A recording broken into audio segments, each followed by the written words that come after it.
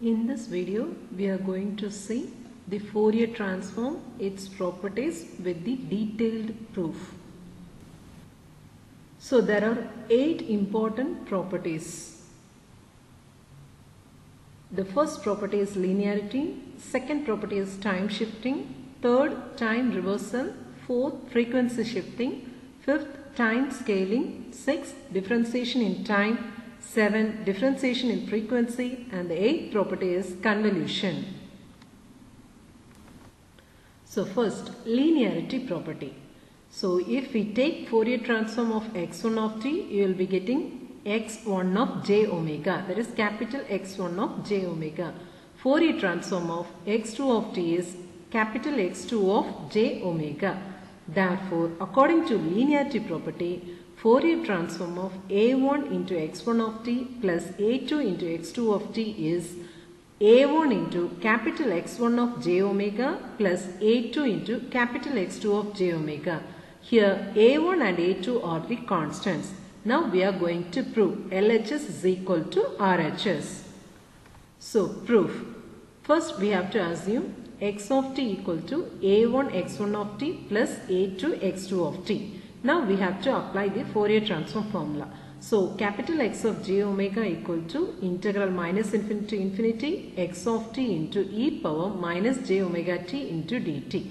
Here instead of x of t you have to substitute a1 x1 of t plus a2 x2 of t. Therefore you will be getting capital X of j omega equal to integral minus infinity to infinity a1 x1 of t plus a2 x2 of t into e power minus j omega t into dt. Now you have to separate the integration. So integral minus infinity to infinity a1 into x1 of t e power minus j omega t into dt plus integral minus infinity to infinity a2 into x2 of t e power minus j omega t into dt.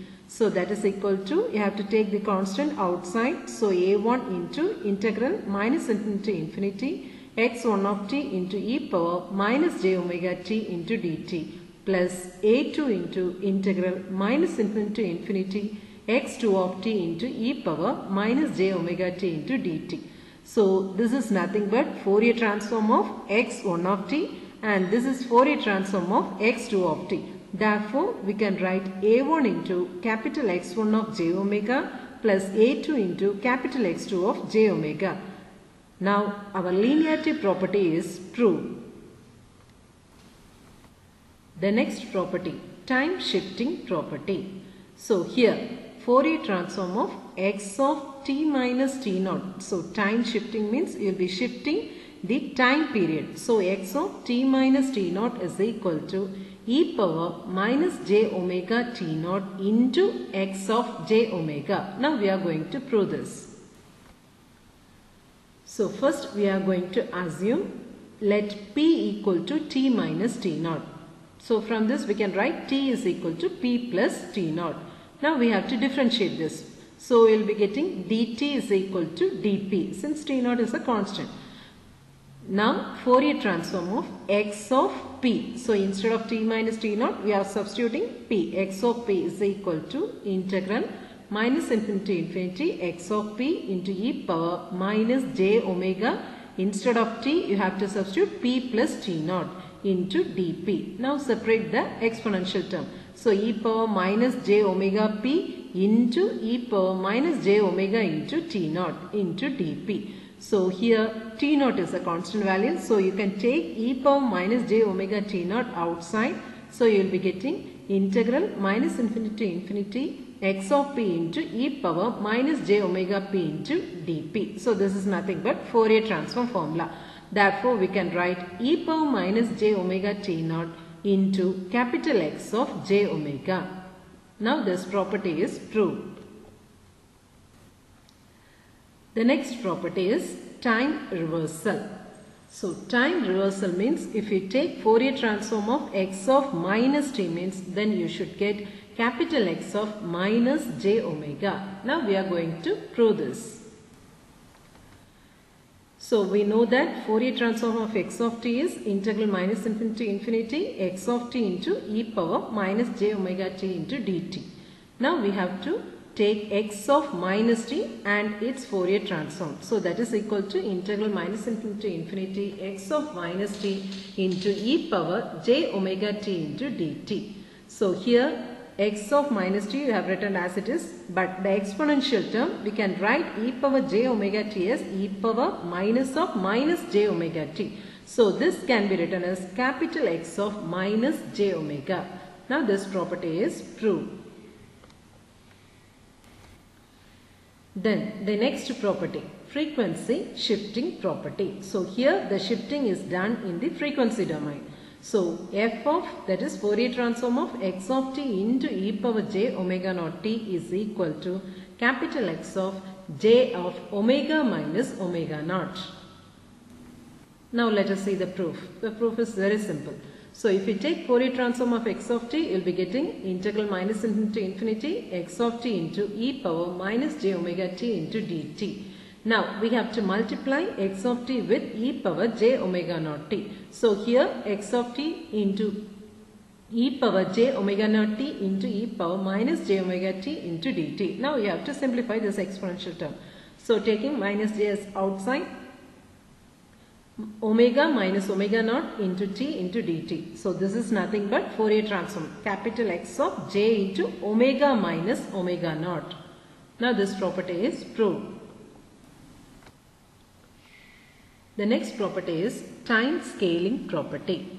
So here Fourier transform of x of at is equal to 1 by mod a capital X of j omega divided by a. Now we are going to see the proof. So here two cases we have to assume. The first case is we have to assume a as greater than 0, and the second case is we have to assume a is less than 0. So first we are assuming a is greater than 0. That means a is a positive value. So Fourier transform of x of at is equal to integral minus infinity to infinity x of at into e power minus j omega t into dt. So here we are assuming p is equal to a into t. So t is equal to p by a. If we differentiate this, we will be getting dt equal to dp by a. Now we have to substitute this in the above equation. So Fourier transform of x of p is equal to integral minus infinity to infinity x of p into e power minus j omega p divided by a into dp by a. So instead of dt you have to substitute dp by a. Instead of t you have to substitute p by a. So you will be getting 1 by a integral minus infinity to infinity x of p into e power minus j omega p by a into dp. So this is nothing but capital X of j omega by a. Since here we are having j omega by a, we can write capital X of j omega by a. So this is the first case. Next we have to assume a is less than 0. So if a is negative means then you will be getting minus 1 by a into capital X of j omega by a, following the same procedure. So right, Fourier transform of x of a t is equal to 1 divided by modulus of a capital X of j omega divided by a. So modulus of a means it represents both the positive value as well as negative value. Hence this property is proved. Then the next property is differentiation in time. So we are differentiating that time domain, that is d by dt of x of t, and after that we are taking the Fourier transform. So its answer is j omega into capital X of j omega. Now we are going to see the proof. So Fourier transform of d by dt of x of t is equal to j omega into capital X of j omega. First we have to take inverse Fourier transform, that is x of t equal to 1 by 2 pi integral minus infinity to infinity capital X of j omega into e power j omega t into d omega. So we can take either Fourier transform or inverse Fourier transform. But for this property, if you take inverse Fourier transform means then it will be very easier, right? So d by dt of x of t. Now you have to differentiate this x of t. So d by dt of x of t is equal to 1 by 2 pi integral minus infinity to infinity capital X of j omega. Here t terms is present only in this exponential. So we are differentiating only this exponential term d by dt of e power j omega t. So differentiation of e power at is a into e power at. So j omega divided by 2 pi into integral minus infinity capital X of j omega into e power j omega t into d omega. So that is equal to j omega into, this is inverse Fourier transform formula. So we can write j omega into x of t. Now if we take Fourier transform of this d by dt of x of t, you will be getting j omega into Fourier transform of x of t. That is nothing but x of j omega.